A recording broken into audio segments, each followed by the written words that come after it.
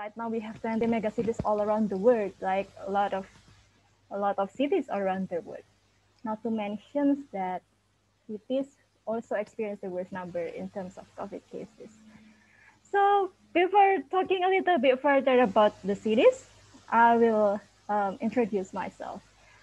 So I'm an Indonesian, and there is a quote in Indonesia saying, "Tak kenal maka tak sayang." It means if you don't know someone, you will not like the person.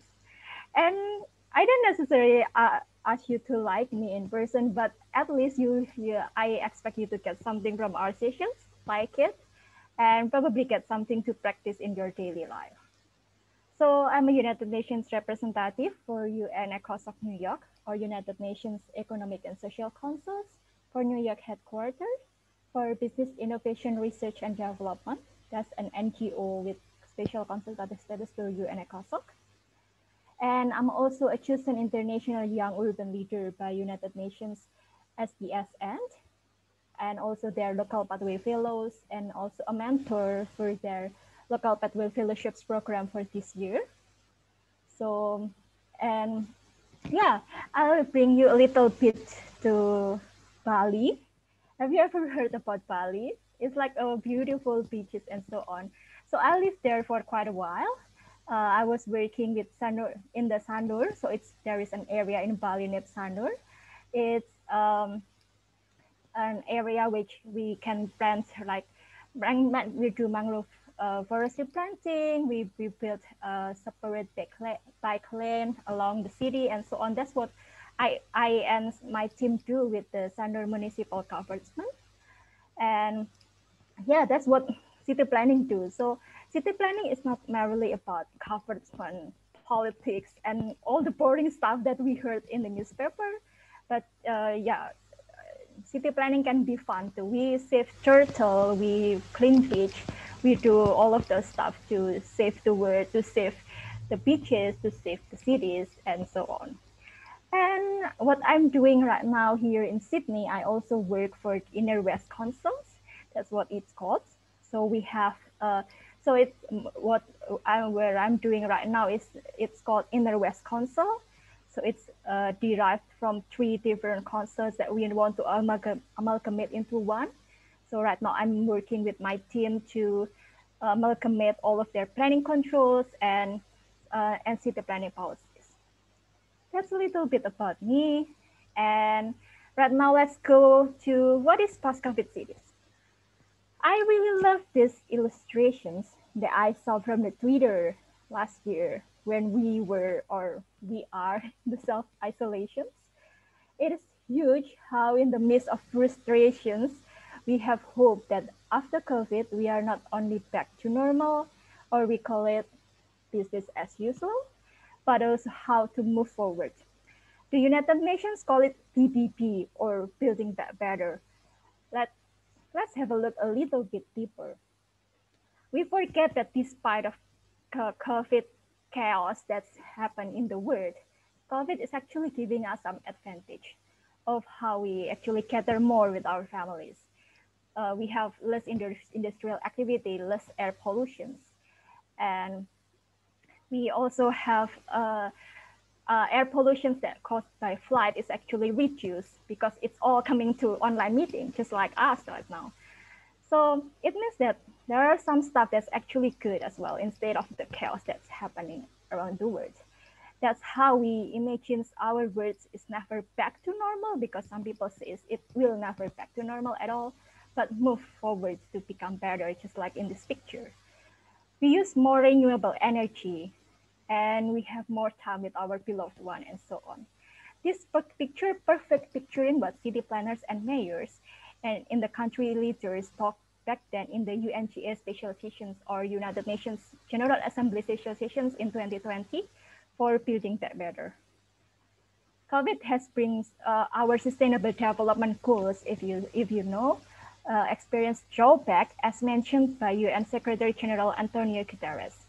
He's also said that although the novel coronavirus affects every person and community, it does not do so equally. Instead, it has exposed and exacerbated existing inequalities and injustice. we see that inequalities is actually get stronger, and we can see it more obvious than ever. Just because everyone is now locked up inside, our world cannot automatically recover. And according to UN Global Summit 2020, we need like 257 more years to achieve gender equality, and 70 million children is get out of the city and displaced, and so on, and all of that stuff that is not pleasing to hear in our ears.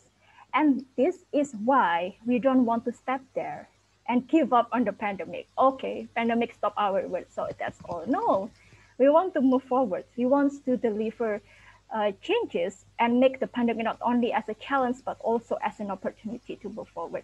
We want to move forward. We want to build back better. That's how would UN come up with that.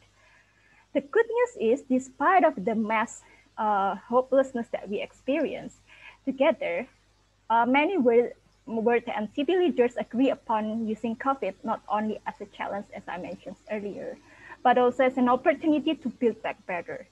Still in that UNGA's visualizations for COVID-19 build back better, some cities across the globe actually has used COVID as an opportunity to develop their cities to become a better place. Because citizens are locked inside, it is the fastest way to make changes without disrupting people, activities, and putting risk on people where we're doing infrastructure development. Here are some post-COVID unique interventions that I find around the globe on Twitter. The first is that there are more cities across the globe that review their policies to encourage more restaurants to operate outdoor. The city's government across the globe support this activity with stimulus and policy change. So stimulus is actually one of the government force to create a positive change. It's giving funding to the business owners, something like that. And as seen in these pictures in the left one, these teddy bears are helping people to do physical distancing with their cute ways. People are being reminded to do physical distancing without feeling socially distanced from their loved ones. Or actually, they are accompanied by the bears. The second photo is bike group. It's also actually happening in Paris, that shows how bicycle and their arts fulfill the city and create less polluted city. It is something that we only can dream before COVID, but it's happening during COVID. Cars is no longer there. It's changed, become a bike lane. So all of the path, as shown in the pictures at the right, there are more and more cities in the world that change their roadways to become bike lanes. And there are more parks, more public transport, and more sustainable future to give the room to more people to do their activities. So why, in order to create a more livable cities, we have to restrict the use of the cars? See these pictures. These are the same amount of people in the different modes of transport. There are 50 people in all of these pictures, right? Some of them walk, some of them cycle, some of them ride a bus or drive a car.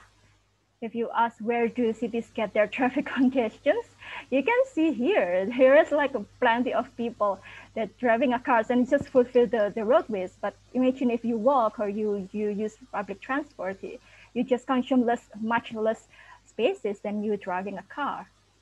So also driving cars is actually cost community more than other modes of transport. Do you know that traffic congestions is actually expensive? And we, as taxpayers, actually pay for that. First, as the car stuck on one place for a certain amount of time, actually it's corroded the roadways. So we have to redo the roadways the roadways infrastructures every some years. And also the amount of fuel that happens, because the long process to bring the fuel to the consumers, and also the fossil fuel that bring greenhouse gas emissions, and also actions to deal with the greenhouse gas emissions itself. And it means then, and you know, greenhouse gas emission is non-reversible things that will harm our future, especially we as young people. So no wonder, again, our communities need to pay a lot of money only for people who own cars. But imagine if everyone in the world ride public transport or bicycle or just walk. where we can meet our neighbors and have companion and chats in our ways to university or office. Hi, how are you? And it's like how long have we do that before COVID? We haven't say hi to our neighbors. We haven't say hi to our people at the street. Like we never knows everyone. On the other hand, more cities in the globe change their policies to work from home. So do you like to work from home, guys, or you want to go to office? That's a question. And how actually citizens can lead the movement? Let me introduce you of an inspiring lady named Jane Jacobs. So who is Jane Jacobs? She must be a famous city planner. I also thought that way, but she wasn't. She was only a journalist and a housewife. With her bravery had encouraged community in the United States to stand against the city leaders and planners. It was pictured that city planners and government was dominated by big gentlemen. The only thing about how to grow economics instead of creating a livable space for the community. They destroy houses to build highways, change low-rise houses and shops becoming high-rise apartments only. Are high-rise buildings bad? For some people, they think it is actually good, isn't it? Like you have high-rises, it's sort of like a real city, like in our imaginations. But do you know that high-rise buildings are modern? So it's lack of identity, it's lack of community footprints. It prones to be more individualistic. If we live in apartment and if we live in the low-rise houses, we tend to talk more when we live in the low-rise houses. That's why we don't really, as a planner, we don't really like high-rise buildings, and we lost our sense of home, our belonging to our home, because it is high-rise. We just go home and sleep, and that's everything. We don't have that sense of belonging to a sense of attachment to one place. And during that time, New York was dry. It was there are plenty of urban renewal. Urban renewal is basically changing some areas to become another stuff. For example, slum and low-rise houses, they just remove everything massively and just change it to become high-rise apartments and office blocks. And New York was designed as a home for infrastructure, not for people. But then Jane Jacobs, the housewife, the journalist, move forward. She invited her family, her fellow citizens to conduct collective actions against this inhuman environment. New York needs more people, more trees, more park and more greenery, more low-rise buildings and friendly for human scale, because high-rise building is just not friendly for our human scale. We are human, right? And as you can see now, New York becoming more people-focused, right? It is one of the cities that never sleep in the world. And as you know, there is one planner named Amanda Burden. It's one of New York planners that's also actually closed some areas in New York and remove cars from there, just forbid cars to enter the area. So there's more people can come inside and outside and not being afraid of being hit by a car. And this is why all of us can contribute to implement Sustainable Development Goals 11. SDG 11 is not only the responsibility of city leaders, but also all of us as citizens. More and more cities in the world, like United Kingdom, like Australia, and so on, has changes the city planning control and power to become more citizen focused. For example, in the UK, actually citizens, especially in the neighborhood level, they can make their own policy for their neighborhood. But of course, they have to submit to the government for permissions, but they have that power to make their own policies. So this is why change is possible, and it can start for anyone, including housewives like Jane Jacobs, including me, and including you that listening to these workshops. Back to the COVID pandemic, just because the world is now paused, it doesn't mean the problem is ended, just as I said before. So we need to deal with the city problems. Here